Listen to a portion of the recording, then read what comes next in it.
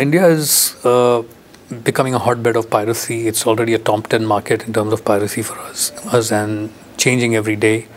The threat has changed substantially in the last year or so from physical hard goods towards online piracy, where most of the content on an average is available in the first 2.15 days. It proliferates so quickly, and you have these release groups who are actually taking camcorded prints out of India and now supplying internationally.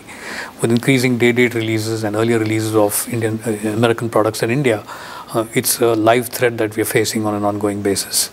And this basically, according to an ENY report, leads to 571,000 job losses and more than $959 million worth of losses to the industry. So we are basically trying to see what is the best way to handle this, and we realize that the best way to do it is to focus on sources.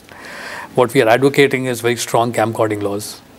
We are looking at site blocking actions which can actually go after the habitual offenders.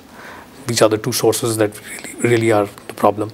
And the third side is awareness and training among enforcement officials so that they take action on some of the problems that we face.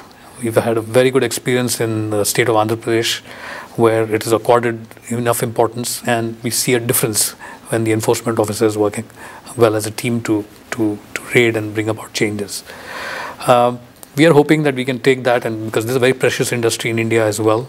They make over 1,200 films in the world in a year, one of the largest film industries in the world, and it makes sense for our enforcement officials as well as the government authorities to stop this menace as much as we can, or at least control it. Interpol has its role cut out in this day and age, where increasingly our theft of our content is cross-border.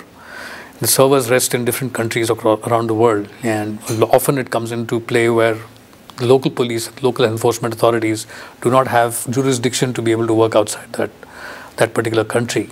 I think if Interpol takes on the role of coordinating between various police units across the world and be able to educate them the way we are here, I think we will be better prepared to handle the theft of online piracy.